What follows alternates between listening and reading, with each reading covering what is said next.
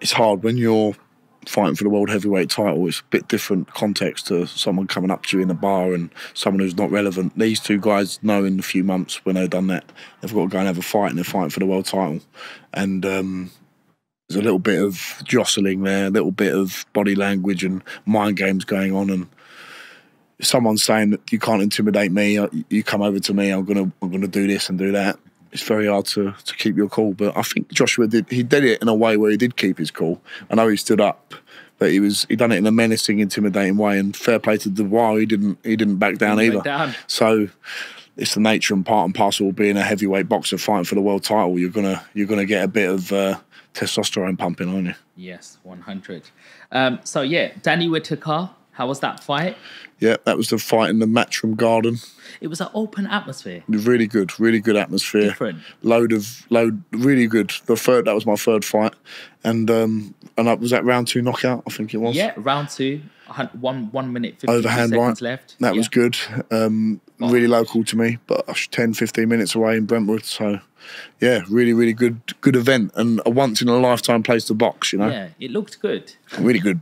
You see the garden before it's all done up, and then you see all the stuff in it for the arena, and it looks amazing. It looks like a proper stadium sort of vibe. So it was really good. You got Gabriel Nguema. Yeah, he was tough. He was a Spanish heavyweight champion, but it was also tough because I broke my hand in the changing room and cut my eye in the first 30 seconds. But it would have been a tough test anyway. Yeah. Probably something I didn't need at that stage of my career. How do you fight with a broken hand? I was trying to land if you look at that fight back, I'm trying to wing the shots over the top. I couldn't really land on this knuckle. I splintered my metacarpal bone here. And it was an overuse injury. I really felt it before the fight, but I cracked it even more during the warm-up on the pads. So looking back now, I could have handled it better, jabbed a bit more, but obviously I spoke to you about feeling tense, feeling anxious, and that plays a big role. And probably a fight I didn't need at that stage of my career, being my 5th fight. Sold 2,500 tickets at Ali Pali. Someone like a Michael Rising or Torero would have been a good fit for that fight, but it's all experience in the bank. And looking back now, long term, it's put me in a better position because I've been in a situation of high pressure where things aren't going my way, you know. And I still won every round. I mean, that's six rounds, wasn't it? Yeah. You did on that one. That's one of your longest fights? Yeah, that was my second longest fight behind the Armstrong fight, which went 7 rounds. How important is it to get them rounds in? Obviously, you want to make a statement, and you've actually, come out, especially, the last fight, Babik, 36 seconds. Boy, I was watching that. 36. Just sitting there watching that. Bosh. Done him. And then when he come up, it was a funny dance, and it was like, it's all over, mate. Well, the ref done very well to stop that fight, but you need to get rounds under your belt. Yeah. But if you get them out of there, it's a bonus. But in long-term thinking, getting rounds under the belt is very, very important. And someone who I'm contracted to fight next, who we've organised with, is Rudenko, and he's proven at the top level to get rounds in. He fought Zhilei Zhang, couldn't stop him. Hughie Fury couldn't stop him. Povetkin couldn't stop him. So some very, very big names. Are you looking to make a statement 24th of August? Well, the thing is now the 24th of August fight is off because Jack Catchall, the main event, has broke his ribs. Okay. So we're just in the process of reorganising that fight for in the next month or 2. Rudenko's not a joke. No, he's not a joke at all. 44 fights, 36 wins. My most experienced opponent so far. 22 knockouts. Yeah. I only lost 7, and that's not a lot compared to how many. And the people that he's lost to are the Hughie Furies, Alexander Povetkins, Jared Anderson, who's the hottest prospect in heavyweight boxing right now. So it would be I'm not so much looking to make a statement, I'm just looking to win. Winning is all that matters. And if I get 10 rounds under my belt fighting him, so be it. That's what I need. What do you think of Hughie Fury? I mean, he's like that heavyweight that, he was very young coming on the heavyweight scene. And then, his dad, Peter, said that he had a bit of acne, and then there was certain things troubling him. Then he took I think he took a loss, and then he disappeared for a couple of years. Now he's coming back, Hughie Fury is a really good fighter, technically very good, awkward, big man, 6'6". I've sparred him when I first turned professional. Does he have power? Yes, he does. It doesn't look like he has that finishing power. Yeah, he's not maybe not the power of a Daniel Dubois or Anthony Joshua, but any man over 14 stone 4, which is the cruiserweight limit, can seriously punch. And it's a big unit, lots of experience, great coach in Peter Fury, and he's still a force to be reckoned with. and it's going to be interesting to see how he comes back. A very nice man as well. He looked after me when I came for sparring in Congleton, it's called, near Manchester. Is there different in levels between when sparring Tyson Fury and Hughie Fury? Yeah. Tyson Fury is obviously mixed at the elite top level, but Hughie Fury's fought Joe Parker, Povetkin. I think he drew with Povetkin, if I remember. Was that Michael Hunter? But he still fought at the top level. But yeah, Tyson Fury is the top 1, top 2, top 3 guys in the world. Mm-hmm. Well, also you've been tipped top 10 in UK.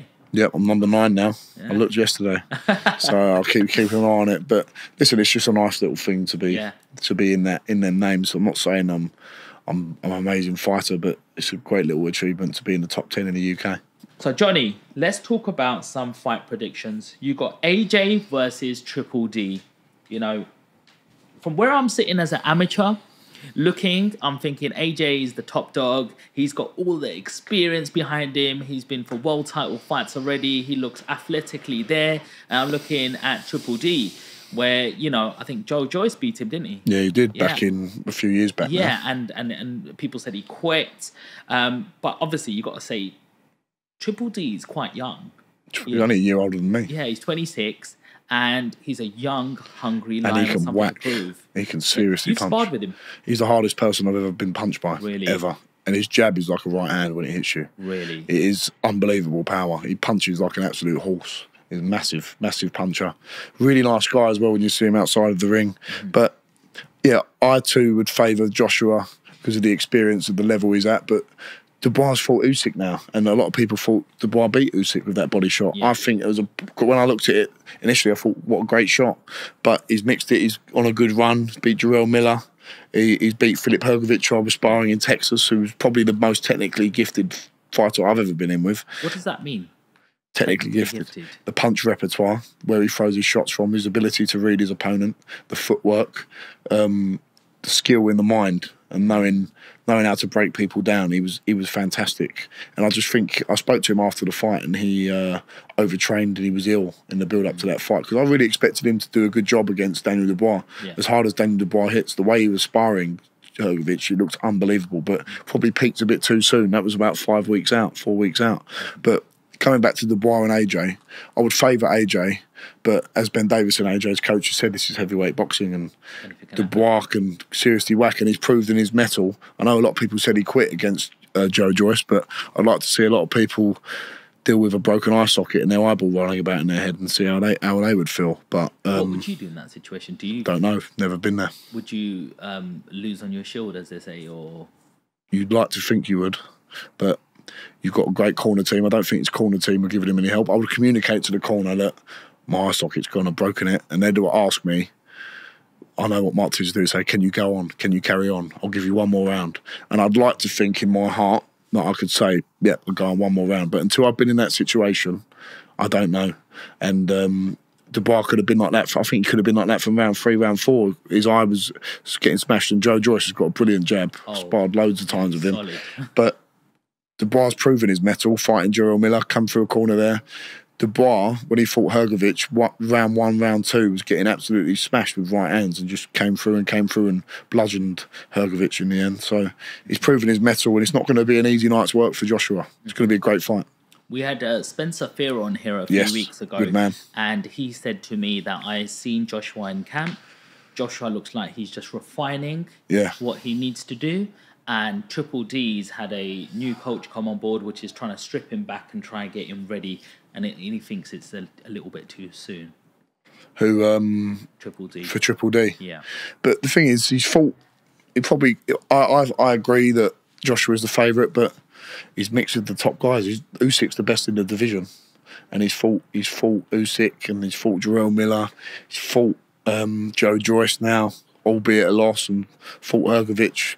Where else is there to go other than if you get a shot at the world title, you might as well have a go again.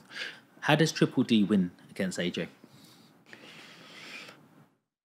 Joshua obviously has got the history of people, the stigma around him of, he can't take a punch. Obviously, you're a heavyweight, you get hit by one of these elite guys, you're going to feel it. I don't think it's that, but it will be playing on his mind that Dubois is a massive puncher. He's just got to bring the fight to Anthony Joshua.